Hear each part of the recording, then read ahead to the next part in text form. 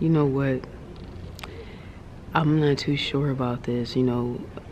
Maybe it comes from the Rocky movies. I'm not too sure, but I've seen a couple highlights or individuals where they want to stand there and take the hardest punch, or just claim how macho they are by standing in front of their opponent and just waiting for them to hit them.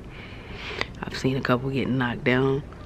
I've seen a couple of them just stand there with their hands down the whole fight and get their faces beat in to a bloody pulp.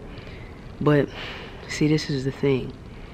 The number one rule in boxing is to hit and not get hit.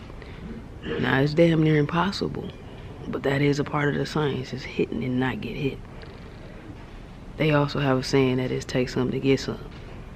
People are taking that shit completely out of context. Let's not overdo it. The point that I'm trying to make is that defense is just as important as offense, if not more important. So protect yourself at all times. It's probably, in my opinion, the second most important thing to understand or to overstand in boxing.